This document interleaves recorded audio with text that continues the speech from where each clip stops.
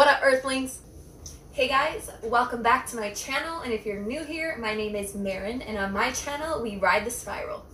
Hello my beautiful people, I hope you are having a wonderful day or night wherever you are in this universe, and let's just get started. So if I get this video up in time, it is Friday the 13th 2019, and it's a full harvest moon. This hasn't happened since the year 2000 and won't happen again until 2049, I think. So I woke up feeling this moon's energy today. I felt amazing. I'm ready to manifest and do some witchy stuff. So I hope you guys are manifesting, getting out your journals and your vision boards, whatever you got to do to get in that mindset to do it. It is so powerful. We are also in this 999 portal until about September 18th.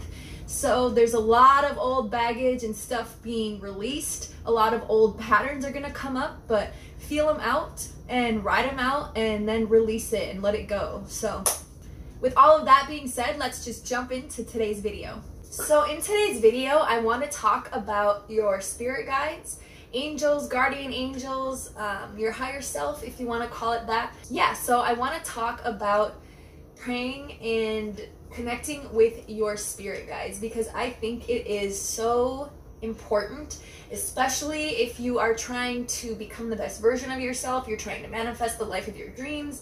You really need to communicate with your angels. So I don't think we are ever alone. We at least have one guardian angel. Some of us have multiple, but we have angels. Our ancestors are always watching us. They're rooting for us. They are guiding us. But here's the thing, you guys. We have free will here on planet Earth. That's one of the benefits of Earth, is we have the free will to live the life that we want. So our angels cannot interrupt that. They can't help us unless we ask for the help. So here's the key, is you have to ask them. I literally talk to my guides now more than probably real people, but I am always talking to my angels and my guides.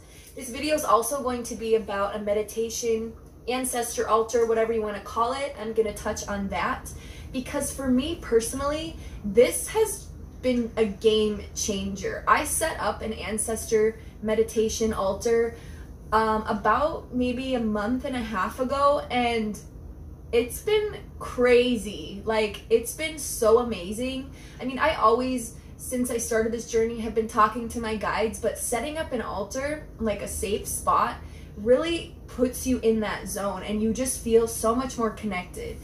I have a meditation altar. If you live in a house with other people, try to find a secluded area that nobody's gonna mess with, that's your own private little place. If it's just like a drawer even, somewhere, or a closet even, somewhere that you can go to really just quiet your mind. And on this altar, you are gonna wanna have all of the elements. So earth, fire, water, and air. So for my earth, I have tons of crystals and stones. I also have a Himalayan salt lamp. For fire, you can use a candle. You can also burn sage or incense. Sage and incense can also be used as the air element as well. And then for water, I have ocean water because I literally live on the beach. I also have seashells, so you can use seashells as water as well, or you can just put a trusty glass of water on your altar. It's also beneficial to have maybe pictures of deceased loved ones, any ancestors, but if you don't, that's fine. I don't have any of those things because my whole family lives in Minnesota. I live in Florida. I just don't have that. I do have a picture of my deceased cat that used to be in all my videos. He passed away, but I fully believe he was one of my spirit guides, so I have a picture of him on that altar. And yeah, just whatever you can get on there, just set one up, you guys. Look up the benefits of an ancestor altar. It's insane, like how connected and how many more signs and synchronicities that I have been seeing since I started this altar. And it also makes me like, I'm so drawn to my altar now. That's where I give myself tarot readings. It's where I meditate. It's where I visualize. It's where I say my daily affirmations in the morning and at night. And it's something that I really look forward to doing now. Before that, I mean, you can meditate anywhere. I mean, you always have yourself and everything is within, right? But I personally think it helps to set up a little space, be it a closet, somewhere in your house that's quiet, that you can go to, and that's your safe space. Because it really, I look forward to it now. Like, instead of coming home and, turning on the TV or whatever, I like to just go to my altar and light some sage and clear the energy and give myself tarot readings, do my affirmations. And it's crazy, like, how once you start really talking and connecting to your guides, like, and asking them for help, like, how insane it is and how many realizations you will come to when you start doing this. I'm going to give a few personal examples because I love when I love when people talk about their experiences and what has happened to them, because I think it's inspiring, it's motivating, and it goes to show that, like, this stuff is real. Because I think that talking to your guides is so important, you guys. They are rooting for us. They want to see us thrive. They want to see us happy. They want to see us live our passions. They want to see our dreams come true. They want to help us, but we have to ask for the help. We have to connect with them. Because once you start connecting with them and asking, open yourself up, give whatever troubles or anything you're contemplating, give it to them, release it to them and say, clear and transmute this, help me figure out what to do next. And if you are open and listening to the signs and synchronicities, they are always answering us. I have a whole video on signs and synchronicities. You should check that out as well. I'll put a link in the description box. So for me, I'll give you an example. So once I started my meditation altar, and now I've been getting into tarot readings, and I do a tarot reading on myself at least once a day. So for about a week, I kept pulling the Mother Healing card. Every time I gave myself a reading out of my Mermaid's Oracle deck, I kept pulling Mother Healing, Mother Healing. And I was like, why am I pulling this card? I had a perfect childhood. I don't know any issues that we have. I, for the most part, have a great relationship with my mother, and there was never any issues that I could remember growing up. So I was like, okay, I trust that this means something that I keep pulling this card. So I prayed to my angels and I said, guide me to whatever this is. Help me figure out what this is that I need to move on from and release.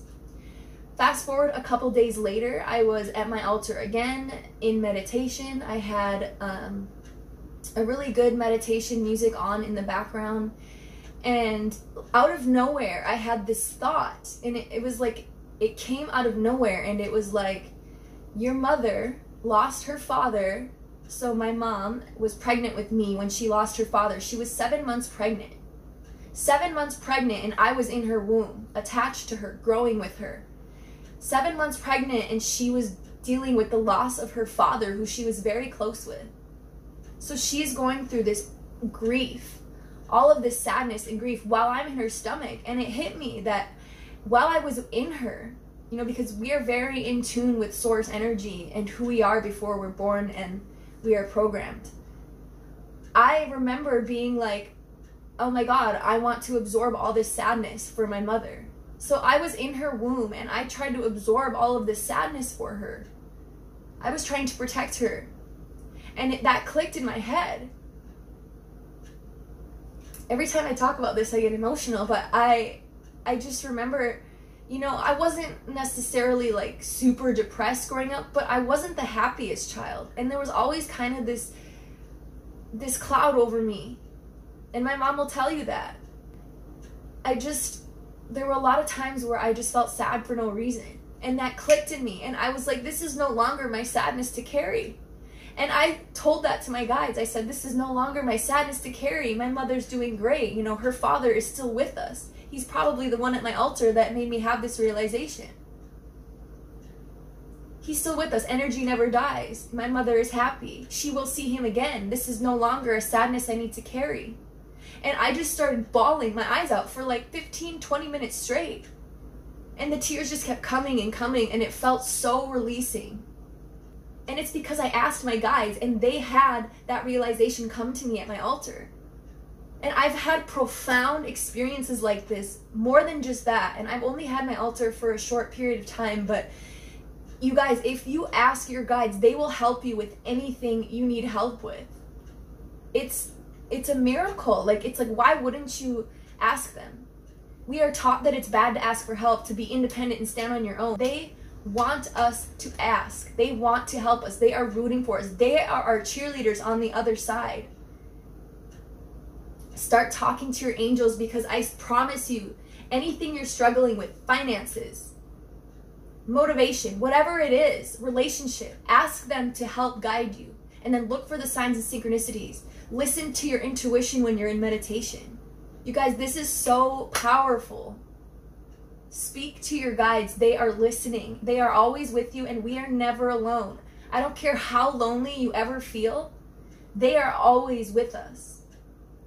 I'll give you one more brief example, just because I like I said, I like sharing these stories because I love hearing other people's stories. So I'm going to incorporate, things in my life that have happened. So I'm going to be in a wedding coming up soon, in a few weeks, in the beginning of October. And I was stressing out a little bit about it because I have to travel to Minnesota, and it's costing me quite a bit of money just to be in this wedding, getting there, fees, wedding dresses, presents, all of that stuff. So I was kind of worried about it. I said, you know what? I'm going to go to my altar and I'm going to give this stress to my guides. Help me release any stress or fears I have about being able to afford traveling for this wedding. And I let it go to them. The next day, I happened to be on Facebook, and Facebook has Facebook memories that pop up, and I don't always look at them, but I happened to click on it. I made a post 6 years ago, a post saying, I said, what are good websites that I can find cheap flights on? And I have been trying to remember this website since I found out about this wedding. So for months, I have been trying to remember this website because I know that I used it all the time in the past. And it was really, really cheap tickets. Like, it finds the cheapest ticket for you out there. I had been trying to remember this. A day after I asked my angels to help guide me, that popped up on my notifications from 6 years ago. Like, what are the odds that I posted about that the same time of year 6 years ago? So I found the website, and I found a ticket for under $100 from Florida to Minnesota, round trip. The other tickets I were looking at were like $300, $400. This stuff is real, you guys. They are helping us. But you have to ask them. And don't come from a place of like begging, like in this despair frequency. Just communicate with them. Talk to them like you would talk to a friend that you trust. Communicate with them. Say, you know what? I'm stressing out about this. I need help. Guide me. Help me. They want to help us, but we have free will. So if we don't ask, they cannot interrupt that. They cannot intervene unless we ask.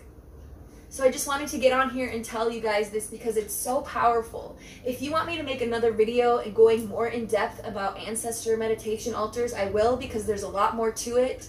Like, I have ancestor money that I burn. I have, you give them offerings. But that is a whole other video. If you guys want me to do an in-depth video on that, I most definitely will. Let me know in the comments below. Let me know if you have a meditation altar, and also let me know any like profound insights or like aha moments that you've had in meditation and speaking with your guides. So I hope this video helped you guys. Thank you so much for watching. And make sure to subscribe if you're not already. Click that notification bell as well so that you are always notified when I upload. And yeah, thanks so much for being here. To all my lovers out there, I send you love and light. And to all my non-lovers out there, I send you extra love and light and many hugs. And always remember to love yourself, guys. And I'll see you in my next video. Bye.